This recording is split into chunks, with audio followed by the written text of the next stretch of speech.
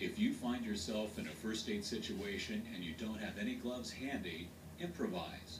Use a towel, plastic bag, or some other barrier to help avoid direct contact. Anytime there is a risk of splatter, goggles or safety glasses with side protection should also be used to help protect your eyes. To reduce the risk of infection, you should always wear personal protective equipment in first aid situations.